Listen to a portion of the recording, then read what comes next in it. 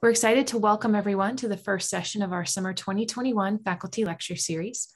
We hope that you might consider attending one of the other two sessions provided. Mr. Tom Diebold, Adjunct Instructor and Senior Engineer at GexCon US, will be presenting on July 26th. Mr. Diebold's topic will be a CFD case study on a house explosion involving a long-term gas leak. Also, Dr. Stolyarov, Professor in the Department and Director of Fire Tech, will be presenting on August 13th about fire hazards of lithium-ion batteries. You can find more information about the rest of the Summer 2021 Faculty Lecture Series at the link I will provide in the chat momentarily. The lecture portion of this session will last for approximately 40 minutes, and then we will have Q&A. Dr. Milke, thank you for speaking with us today. Please begin your presentation. Thank you, Nicole. Go ahead and share my screen, and we can get started. So there we go.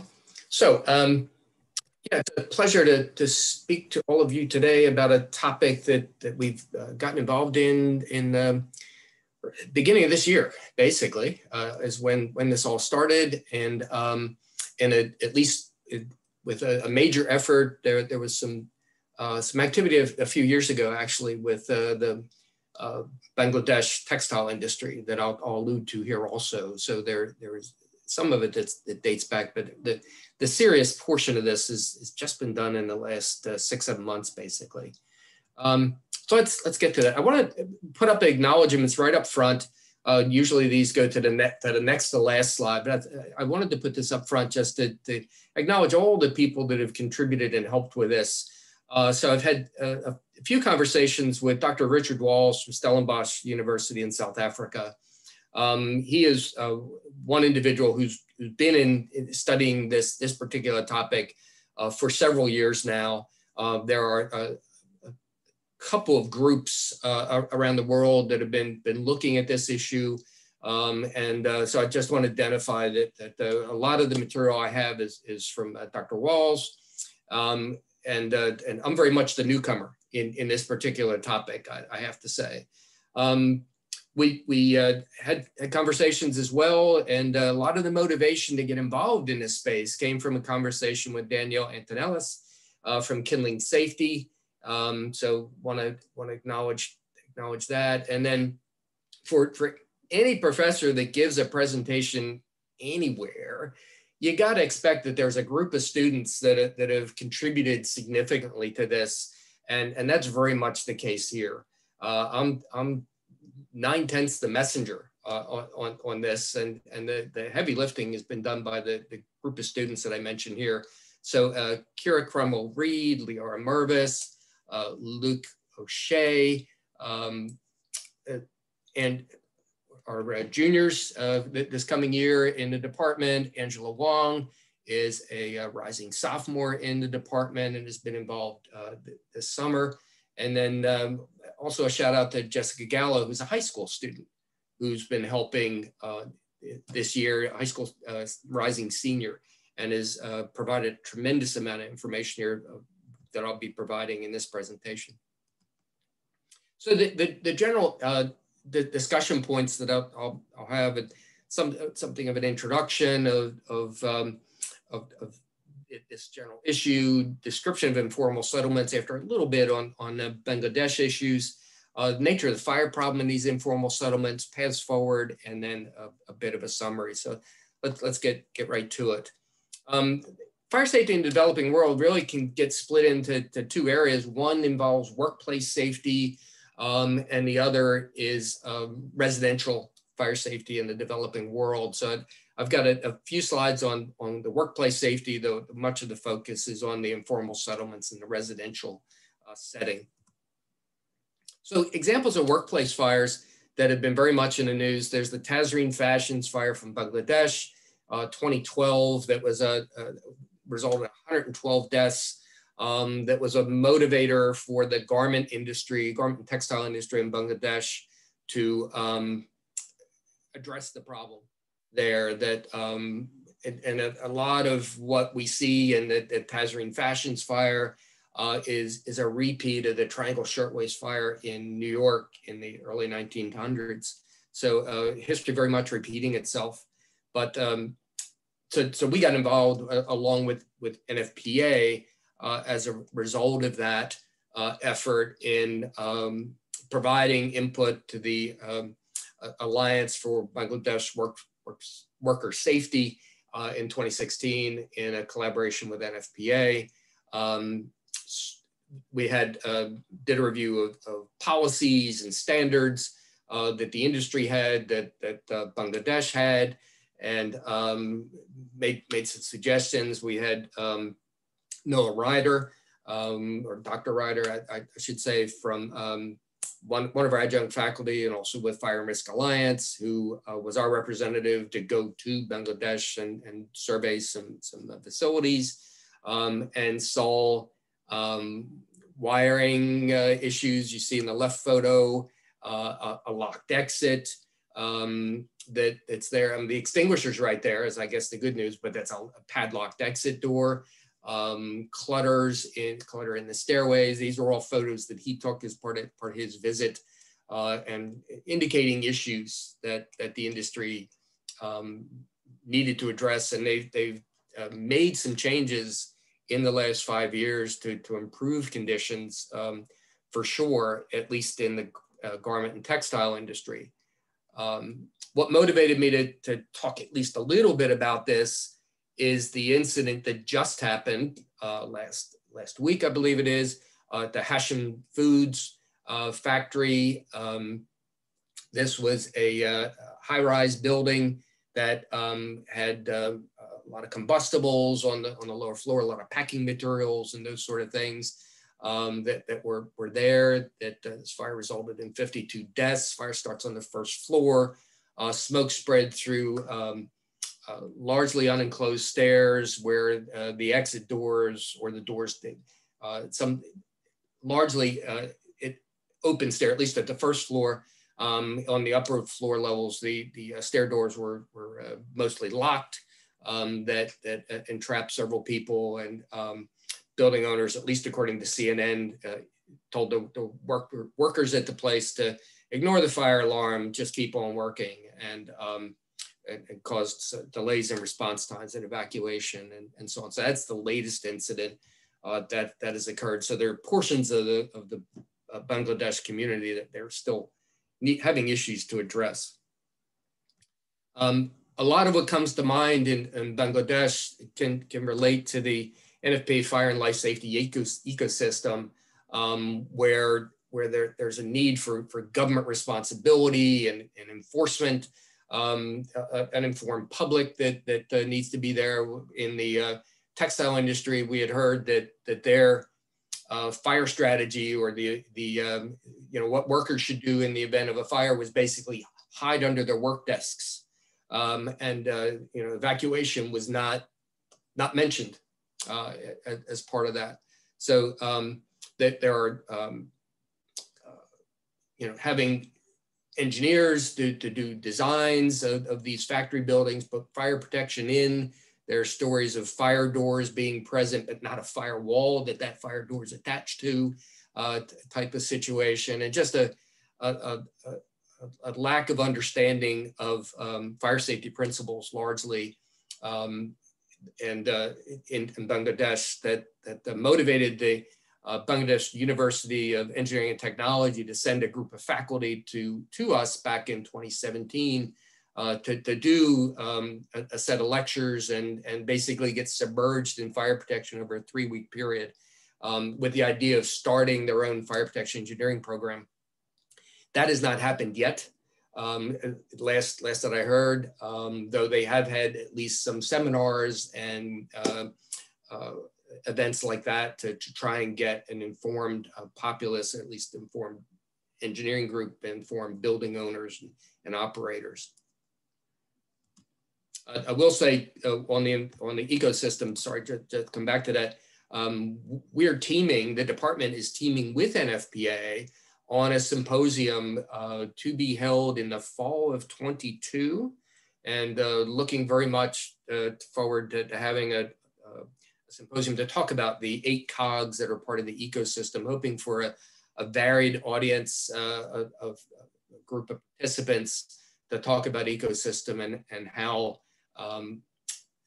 how that can be implemented here in the United States. I mentioned the case in Bangladesh, but there are issues here in the US as well, where there have been shortcomings in the ecosystem being applied properly. Let's go to informal settlements, which is the bulk of this presentation. So informal settlements, that I have a photo of one from Cape Town here. These are densely populated communities that develop largely as a result of a lack of accessible housing in urban areas. So these are largely migrant workers, impoverished folks, unemployed, individuals who utilize these shacks, these huts, as they're called, for their homes. A lot of what I'll talk about, given the information that's available, will be about the informal settlements in Cape Town. But Cape Town, South Africa, is hardly the only place that has informal settlements. They're in numerous countries that in Africa, South America, in Asia, that has a population estimated about 200 million people in informal settlements. These dwellings that are constructed using local resources, basically whatever the people can find is what they make their homes out of. There's unreliable access to running water and electricity. It depends greatly from informal settlement to informal settlement. There are some that basically don't have it, period.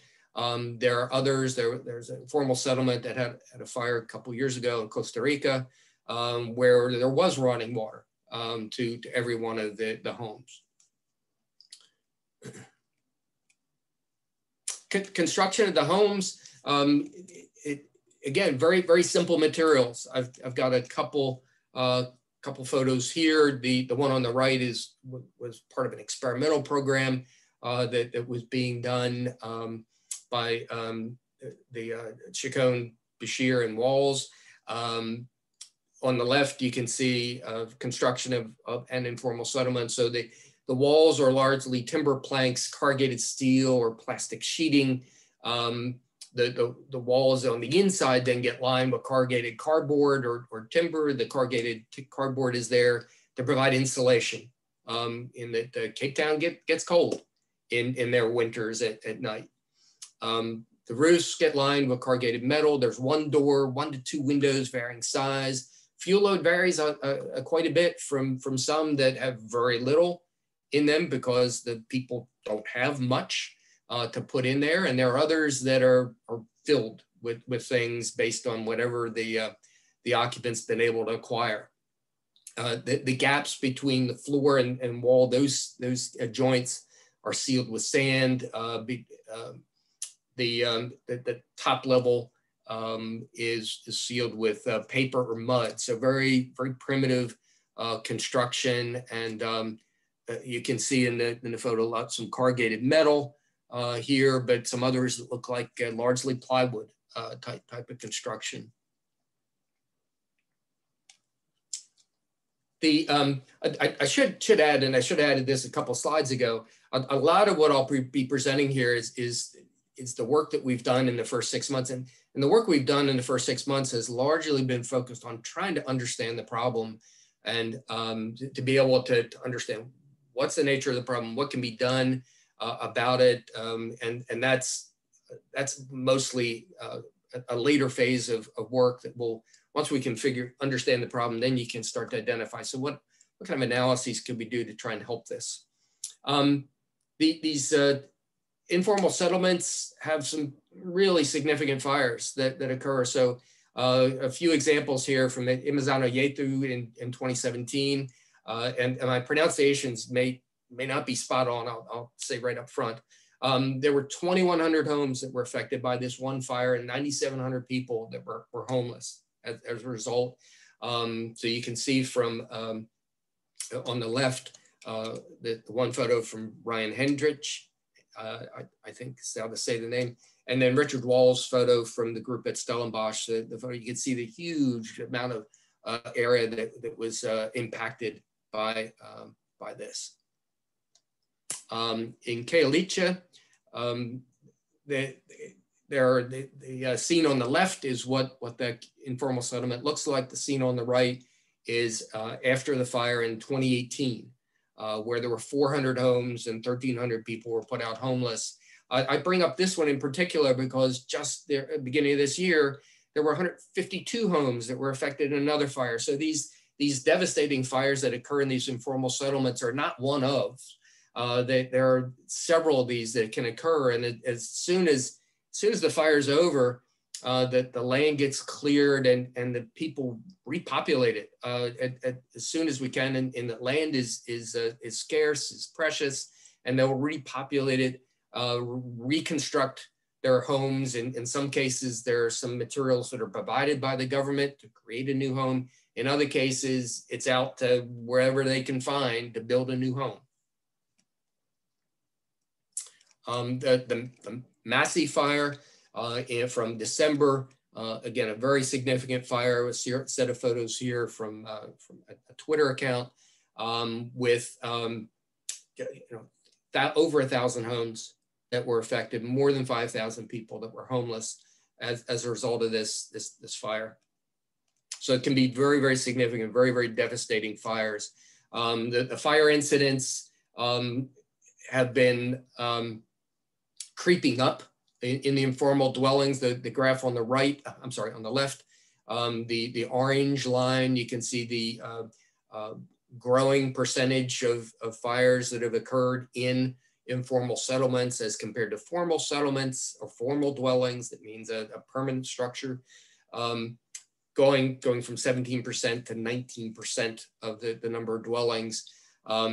As we look at a longer length of time from 2003 to 2016, you can see the fire incidents in informal dwellings have gone from 3,000 to 5,000 or so. So not quite doubling, but certainly an increase. And interesting enough that the fire incidents in formal dwellings are increasing pretty much in lockstep for at least a coincidence. It's unclear what's going on there, why the fire incident rate is increasing in formal dwellings at about the same rate. Number of structures that get involved. A lot of these incidents in these informal settlements are small, involve few structures. And you can see that in the graph here, there are over 1,000 incidents that have occurred in the last 5 years, over a 5-year period, should say, in recent 5 years. And it was 1,000 incidents. This is data that University of Edinburgh has been collecting. That is another major area, major research group that is studying this in addition to the folks at Stellenbosch. You can see, though, that there are a substantial number of incidents that have occurred with appreciable number of structures, and that over 100 structures, there are these. You can see the right-hand side of the graph is showing single digit, good news, but still multiple number of incidents that are destroying 100 structures or more. And these are in informal settlement incidents, I should indicate, in just South Africa, so not globally. One of the fires affected more than 1,200 structures. The fire deaths in South Africa, from their statistics in 2018, you can see the variety of places where the fire deaths are occurring. Half of the fire deaths, approximately, according to the pie chart, are occurring in informal dwellings. 289 deaths in 2018 that are occurring in informal dwellings. Given that there are about 5,000 fire incidents that are occurring every year, that means there are about 5 deaths for every 100 fires in informal settlements in South Africa. Just to put that in perspective, our US fire death rate in residences is about 7 deaths per 1,000.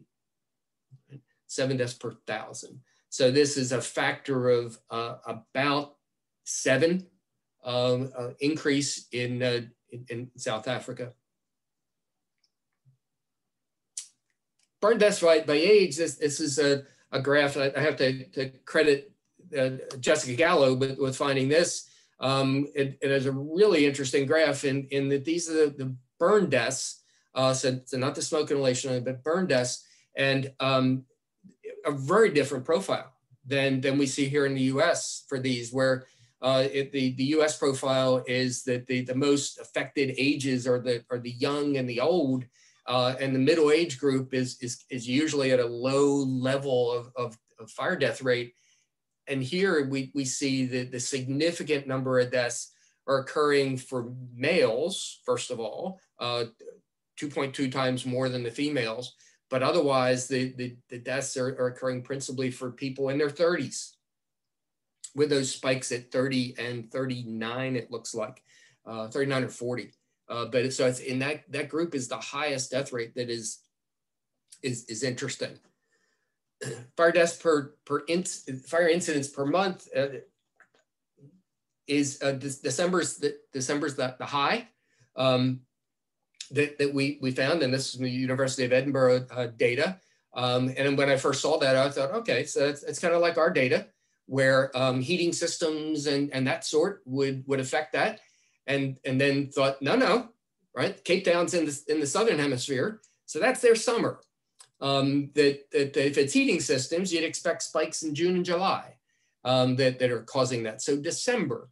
And that's attributed to, it's around Christmas time. And as much as there are many cultures and many religions that are present in these informal settlements, there are end of year celebrations or holiday celebrations associated with various religions, perhaps, that would be leading to these sort of situations of increased fire incidents in December.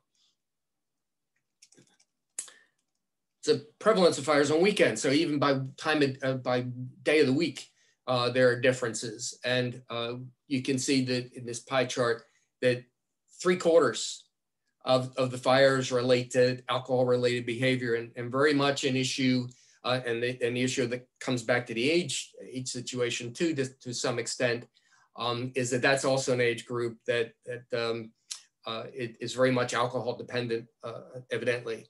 So that there are a lot of very stereotypical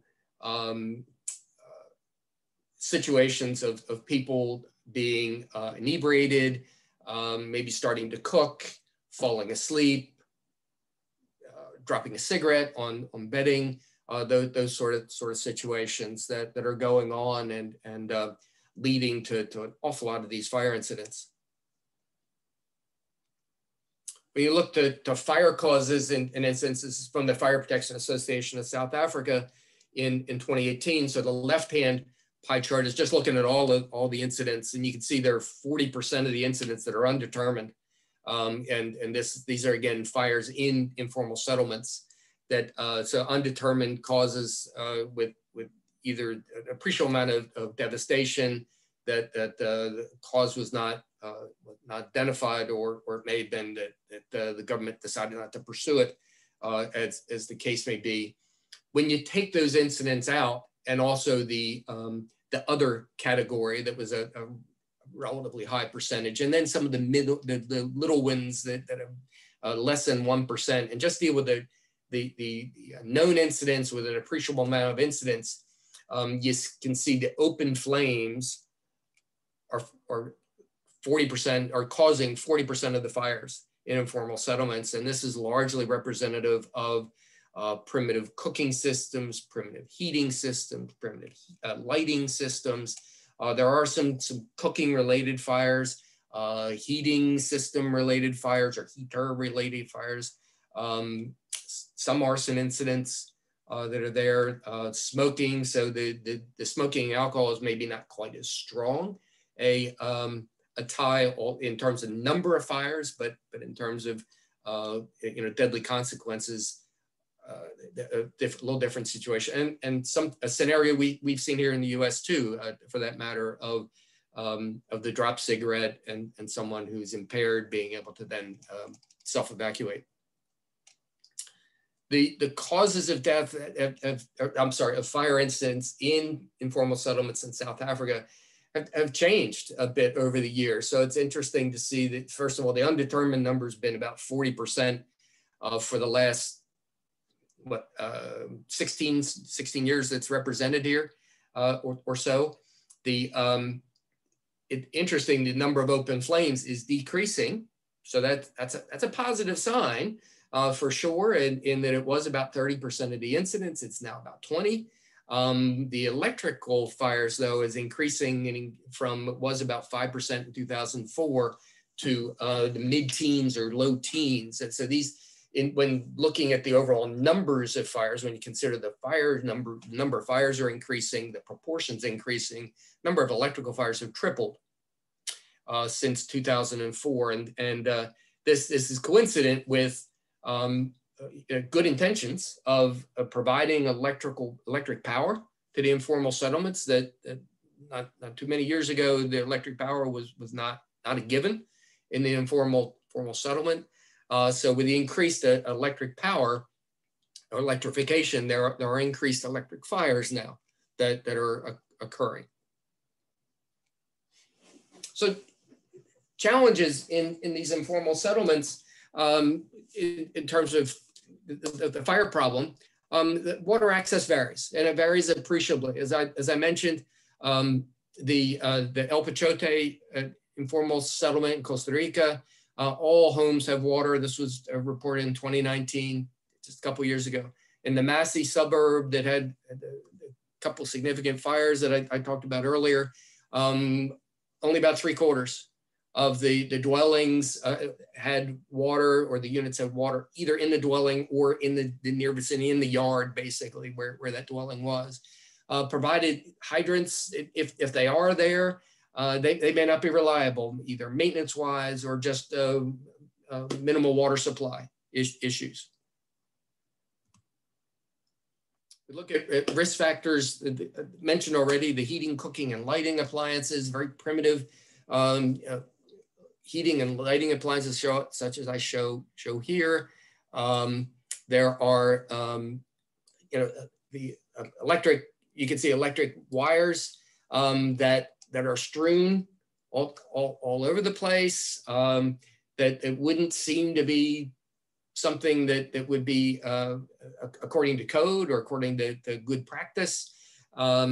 So, very, very much, yeah, there's electric power there, but not in the best shape.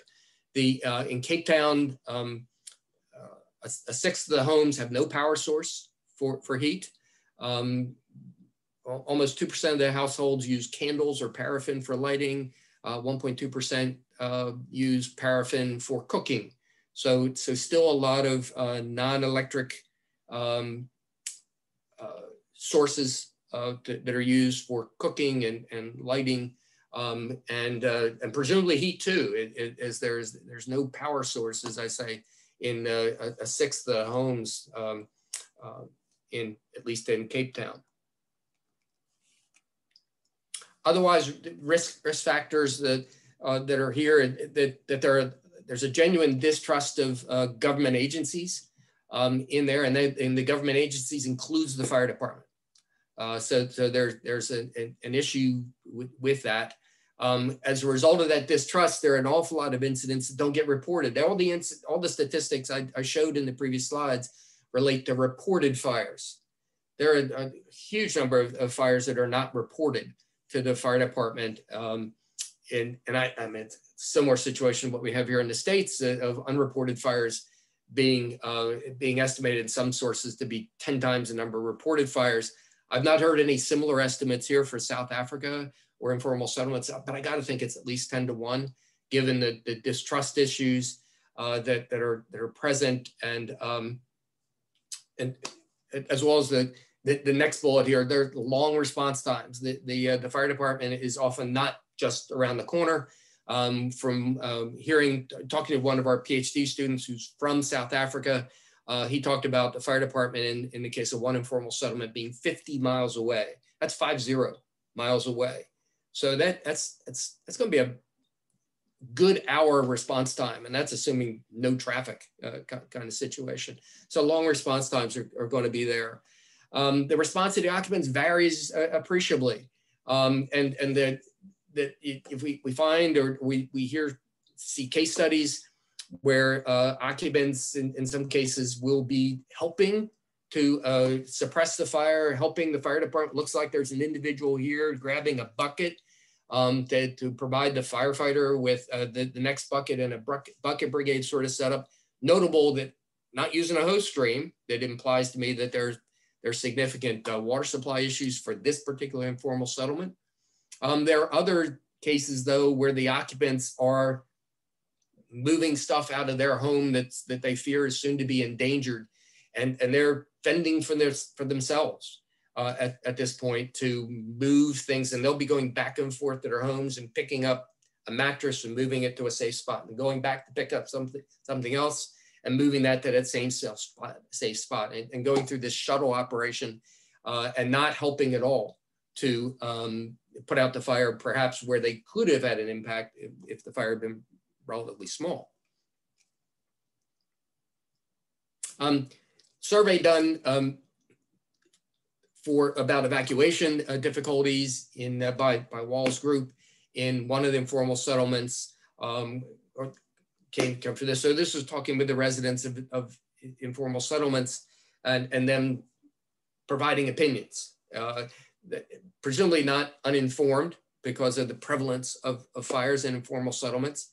There were 47% that said, the majority said they would have difficulty getting out of a door.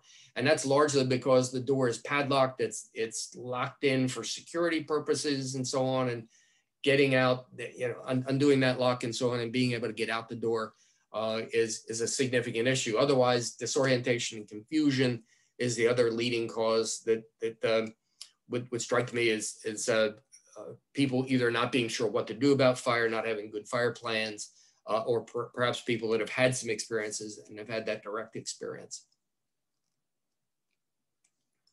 The one thing we have gotten involved in, and again, the we here is understand with help from a student, for a couple of students who have weighed in on this. So the majority of this work has been, I have to credit Jessica Gallo with in looking at an evacuation of an informal settlement. So we see informal settlements on the left here that is showing a set. The white blocks are sets of informal settlements in a particular area.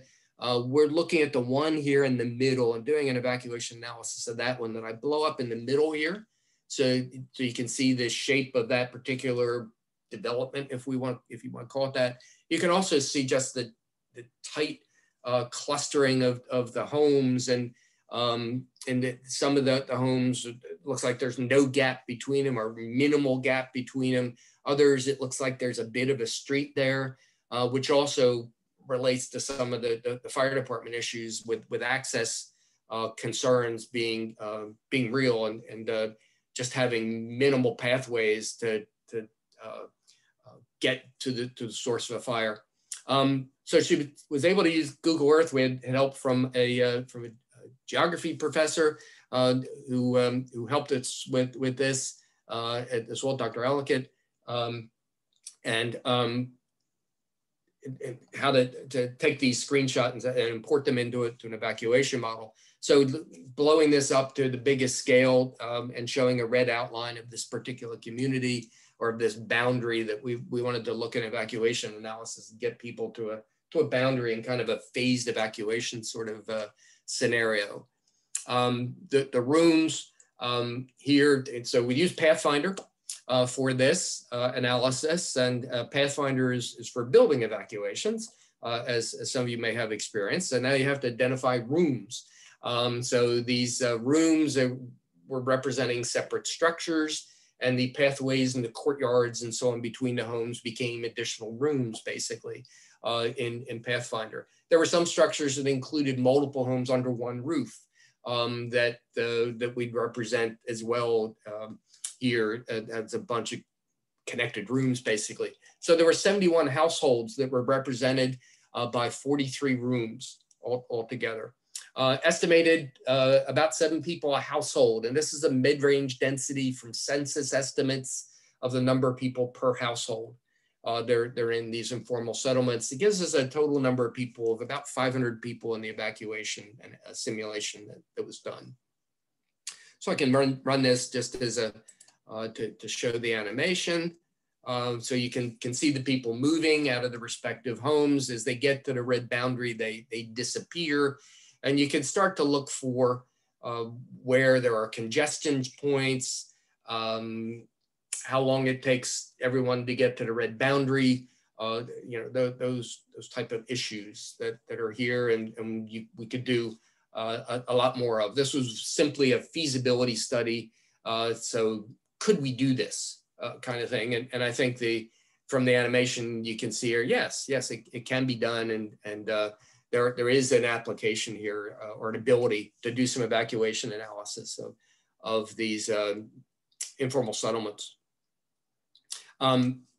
In thinking about, so what might we do with this? And this was a conversation that we had Professor Walls and one of his graduate students, Natalia Flores, to see. So if we wanted to do evacuation analysis, what problem might we address? What question might we try and answer?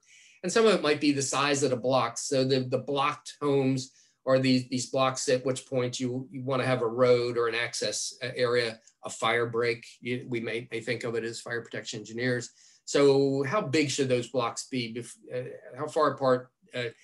What's the max distance you should be able to? You would want to get to eventually get to a street. Obstructions and narrow pathways. So they're narrow pathways. They're very thin alleys in some cases, just the way the homes are separated, as I showed you in that one aerial view. But there are also obstructions that form. And again, as a result of people taking stuff out of their homes in the event of a fire incident, and they just leave it in a pathway. So now the pathway that was 4 feet wide or so on is now cluttered with mattresses and so on, and maybe now 2 feet wide or whatever that might be. There are counterflow issues, again, with the back and forth of people getting the next set of stuff out of their home. So there can be opposing crowds moving. So that could, looking at evacuation analysis with that in mind, some of that counterflow might be firefighters coming in and dealing with, trying to get access to the seat of the fire. So these are some ideas that we see, and certainly not limited to these. And would love to hear suggestions for other things that we could look to for applications for evacuation modeling. But so there is a capability here. I will say of the other universities that have been involved in this, the group at Edinburgh, the group at Stellenbosch, they have not yet done any evacuation analysis. This is a new area for anyone that I've been able to find out about to study. There had been some fire spread analyses, some CFD analyses that have been done in this area. Some experimentation to look at materials and what do you make the materials out of these homes and so on. But the evacuation modeling is unique and is something that we've basically dipped our toe in the water. Just in general, so it's kind of a concluding statement. As you think about this issue of fire safety and what do you do in the name of fire safety for an informal settlement? And so there are engineering issues that we could deal with, or hard engineering issues, I'll say, and some hardware things. Can we provide detection? What can we do for improved suppression capabilities in these? Providing water supply and such, right? Would be important. Providing different materials for the homes that could be provided. As I say, as some of these informal settlements have disastrous fires, the government's been providing some materials for them to rebuild. So can they be more selective maybe in those materials? And could there be some ability to affect the layout so you can deal with that blocking distance and that sort? But all of that still, it's important to appreciate. The words on the outer edge here of just community awareness, response, and engagement are key. The communities have to get involved in this, and that you can do all these things with detectors or build the homes out of different materials. But if there's an open space the experience has been that the next person needing a home is going to build their home in the alleyway that was meant for evacuation, and they're going to make it out of whatever the materials they can find. So there needs to be some community involvement to discourage that sort of thing, if not government involvement to do that. Though I think if the community would get involved, one would find better response, again, because of the government distrust issue. So a lot of the solution here is very much a people issue, I think. But looking at trying to do some integrated fire safety, it's certainly worthwhile and to think about, and it all starts with fire prevention. With that, I will close and try and answer any questions that you might have. Do appreciate the attendance and look forward very much to interacting with you, and as we perhaps continue down this path. Thank you, Dr. Milke. You can stop your screen share if you wish. Okay. As a reminder to everybody, the Q&A portion will continue to be recorded. So feel free to either put your question in chat, and Dr. Milke might be reading one right now, which I saw pop up. But after that, I will read the chat questions out to him, or you can raise your hand if you wish to share your question verbally.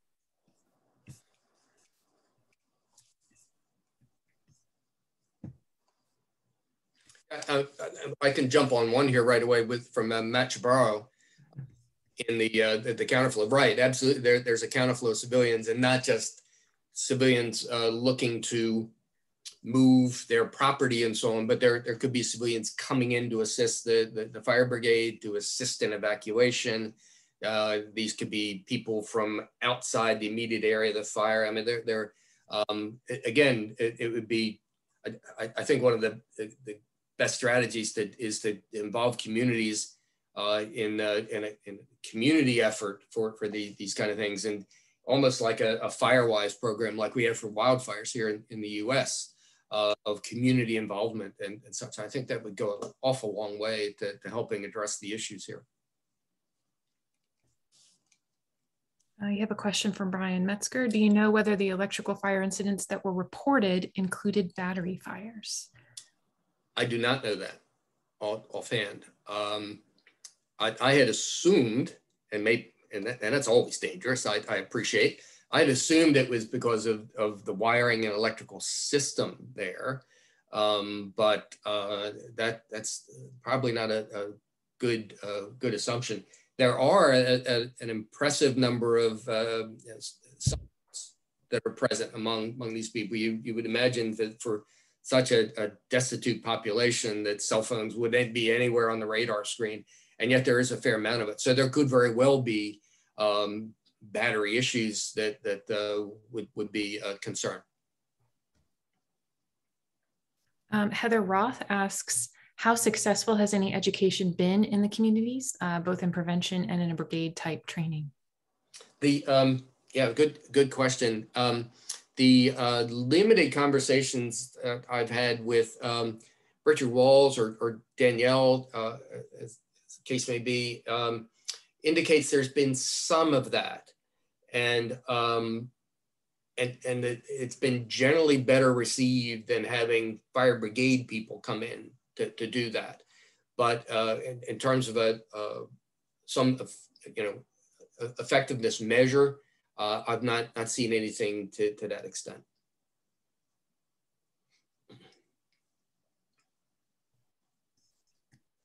Somebody posted a Q&A. Dr. Sunderland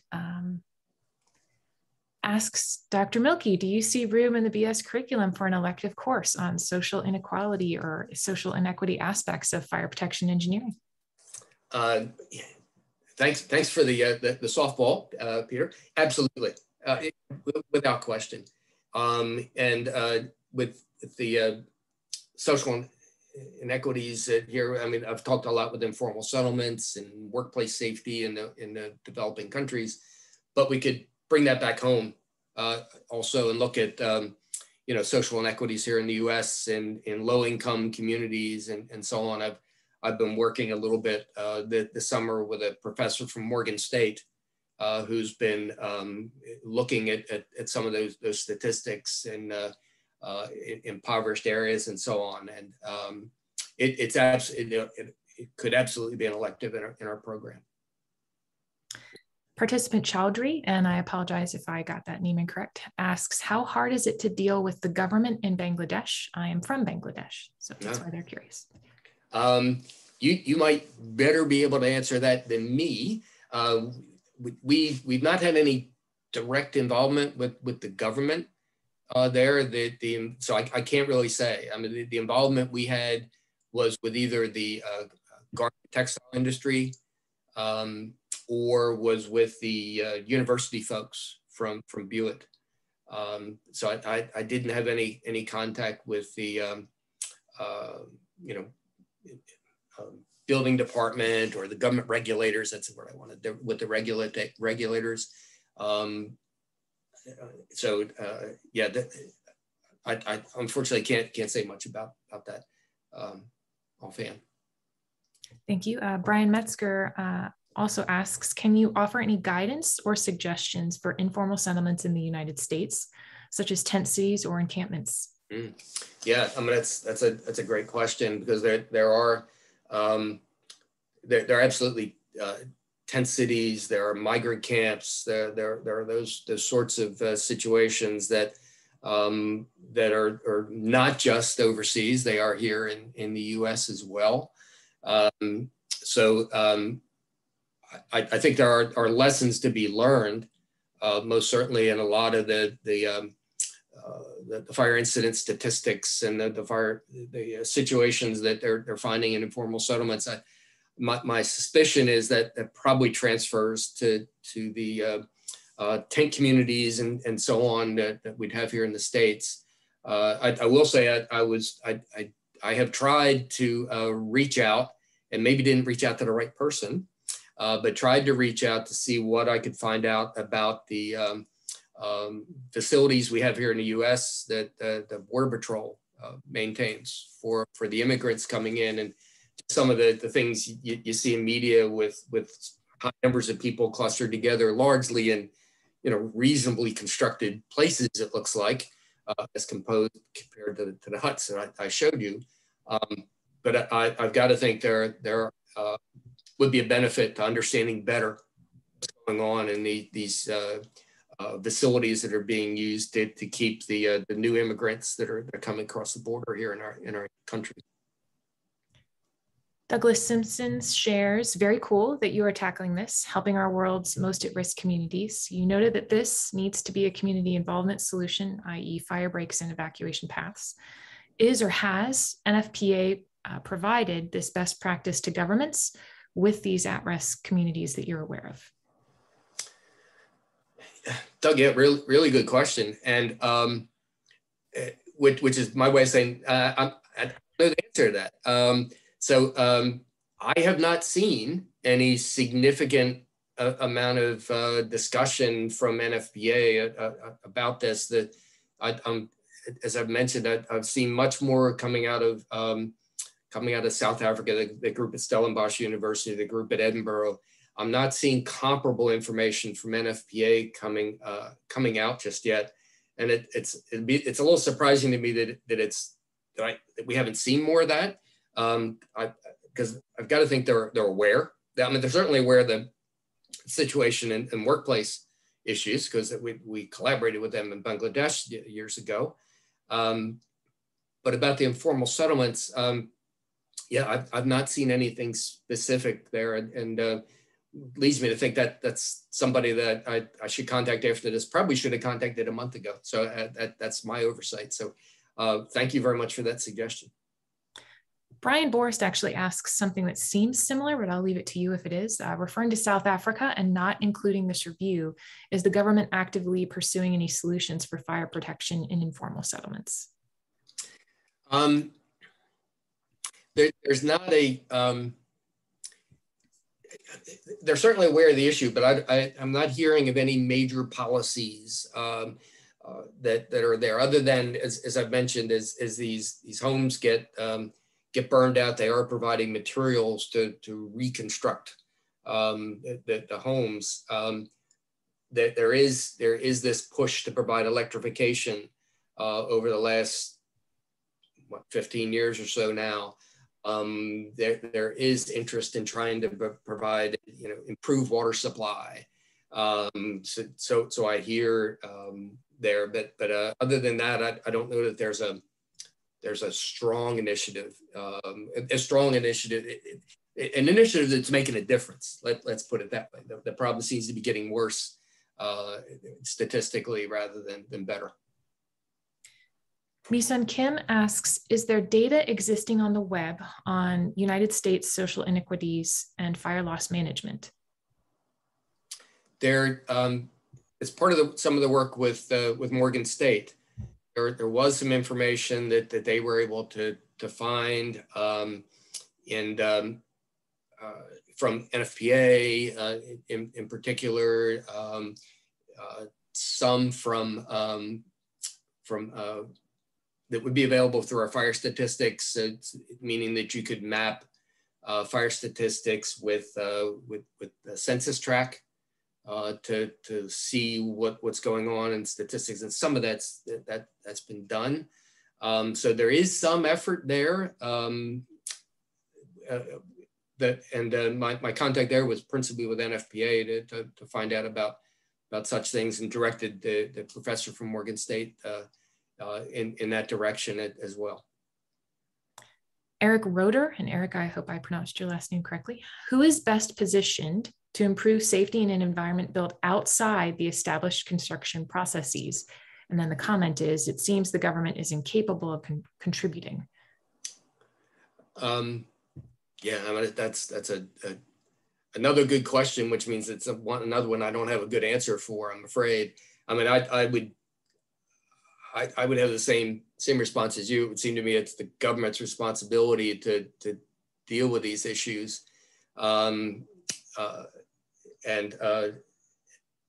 they're essentially permitting them at this point by not shutting them down, in part because, I mean, one of the struggles here is just financial resources, and that the solution would be to provide housing for these people, and they're not able to do that, or not willing to do that. I'm not sure what connotation I want to provide to that. We'll just say they're not doing that currently, for whatever reason. So they could step in and help in a major way that way. It would seem to me. Okay, we have quite a few more questions coming in now. Heather Roth again asks, are there opportunities for FPEs to assist other World Health or World Assistance type organizations to combat this fire problem? Yes, there are opportunities. This is Kindling Safety was set up to do this kind of thing, essentially. So that's Danielle Antonellis' company, or not-for-profit organization that we've been talking with. So there absolutely are some opportunities there. She's exploring them. Her company's only a little more than a year old at this point. We've been talking with her. She's been teaming with people from Stellenbosch and Edinburgh already on this issue. I believe, I mean, there's no immediate pot of gold out there that will fund the work needed to contribute to this. But I've got to think World Health would be a primary organization to contact in this area. Yeah, absolutely.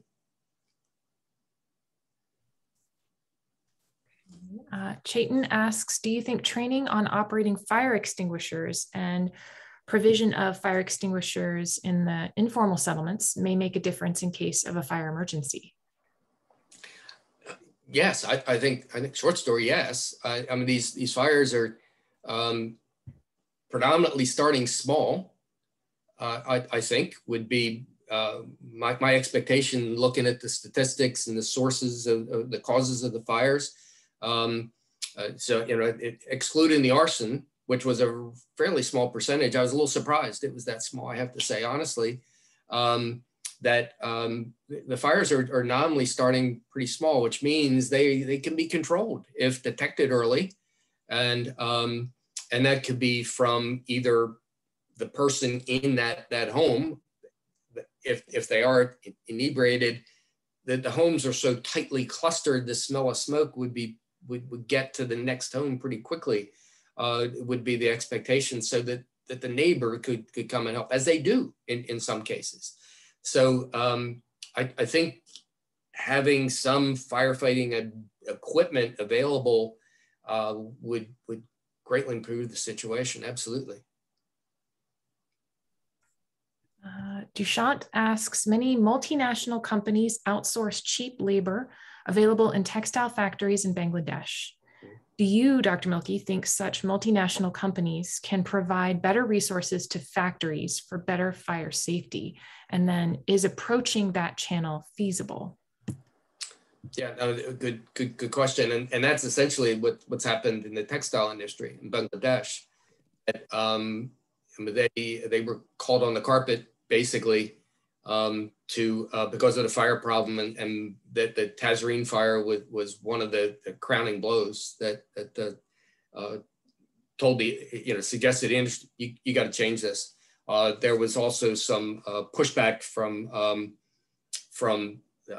the consumers of these shirts and so on. That, I mean, probably the shirt I have is made in somewhere in Southeast Asia or in Asia, I've got to think. I try and read the back of my tag, but that's be a little bit of a stretch. So having people rise up and say, we're not going to buy your product anymore at Walmart or Nike or whoever it is until you fix this problem of providing safety to factory workers. So that was done in the 20-teens, basically, and the textile industry has responded and has been improving. I mean, it's not a perfect picture yet, but it has certainly improved because of that social conscience that's come in, and the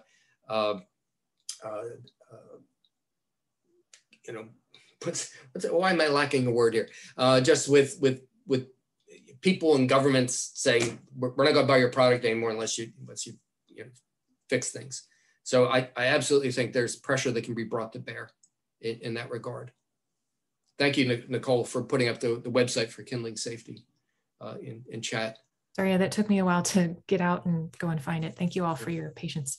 I believe this is Abby asks, Abby asks, in most developing countries, actually, I think it's more of a comment. In most developing countries, the focus is fire suppression and response only.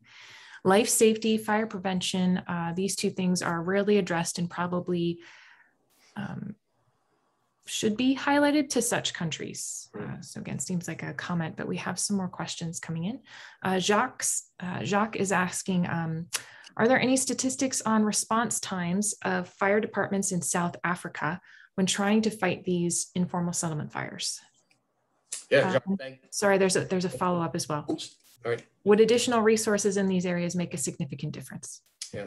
So yeah, thanks, Jacques, for the question. I mean, I have not seen statistics from the Stellenbosch group yet on response times. That, I mean, there have been some case studies that they have documented and talk about response times there, or the time it took for the fire department to basically from whenever they were told until they're setting up and doing something.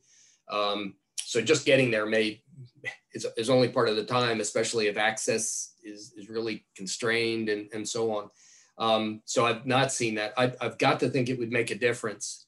And especially as the case you told us about of the fire department being this huge distance away, if the fire department is going to take an hour to get there, that you're basically going to, unless the community can do something with that, you're for sure you're going to be dealing with a fire that's going to involve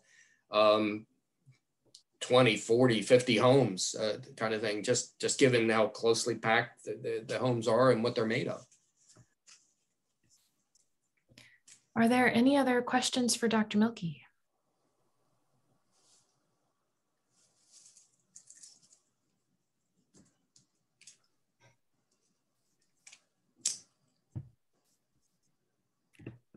yes, one more is coming in from Matt.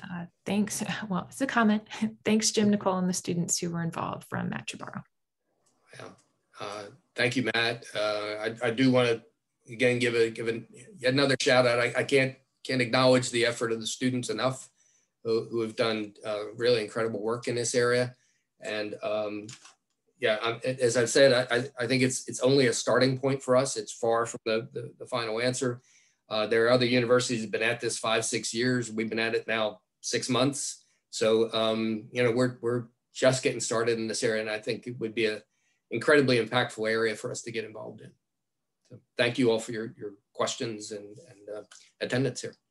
Thank you so much, everyone. We really appreciate you joining us. And again, we certainly hope that you will consider attending one of the other 2 sessions provided this summer, and look for more information possibly on a session regarding the 20th anniversary of 9/11. So thank you again. I'm going to stop recording now and end the session. Thank you so much, everyone.